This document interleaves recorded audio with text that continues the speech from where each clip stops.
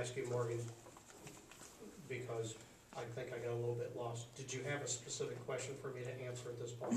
Yeah. Would you restate it for me? Yeah, I just wanted you to elaborate more on the, like, because you said that I sort of focused too much on the, like, that word innate, but then I feel like you used that word, but you didn't actually. I just want you to define the word innate. What does that mean? To me, the word innate means that it's something that is so natural that it's a part of you. You know, I live on a small cattle farm, and when that calf is born, we had a heifer, we had a calf just the other day. Nobody had to teach that young cow how to have that baby. She didn't need a midwife. She didn't need a doctor. We did watch, make sure she didn't get in trouble. Some would get in trouble and need some help, but she had that calf. She knew how to clean that calf. She knew how to get that calf up in frozen weather, and that calf knew exactly what to do as soon as she found the bag to start nursing, get the colostrum so that calf needed to go. That's innate behavior. I don't equate bullying to that. And I do believe you are correct. Babies do not bully.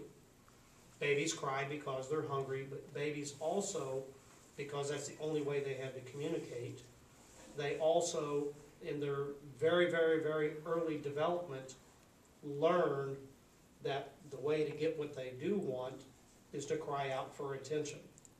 And what I'm saying is, as they develop, that crying out or that cry for attention for what they want has to be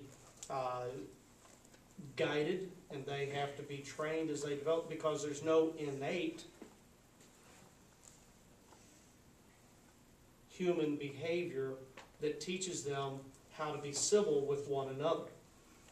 When you put two children together, as you suggest in your scenario, on a playground, I believe you can have a pretty good system. In fact, I always thought it was interesting to watch how the two kids that gets in a fist fight and they get drugged to the principal's office ends up becoming oftentimes best friends. When you get two people together, things tend to work out. When you get several children together or several youth together, the dynamics radically change.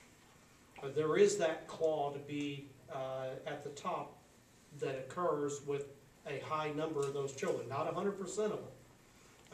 And some kids, you know, like when I was a child, I was actually pretty laid back child and youth, and you know, I was not one that followed the group. When I cut school, which I did regularly, I did it all on my own.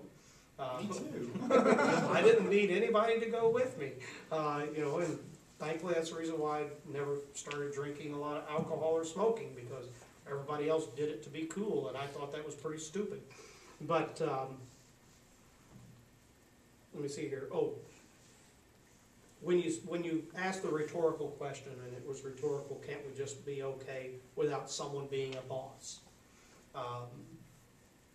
I think that's a great philosophy, but in the grand scheme of things, society doesn't work that way. We have civil government to keep people from killing each other.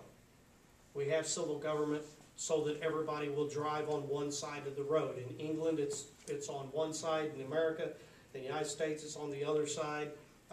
You have to have rules of behavior so everybody knows how to conform to a degree, so we don't have unnecessary friction amongst one another, because there's a nasty side to our human behavior. And the sad thing is, any of us under the wrong circumstances can do some pretty nasty things. But it is a good idea, and I think it's fine if you can raise a child with that philosophy. But when they get into the workplace and they're interacting with other people in society who don't have that belief, they may find themselves being the bully or the victim of the bullies in that environment, because they don't know how to react in that environment. I'll have to wait. I've got a point I want to make, but I'm out of time for right now, and I'll make that other point next go around.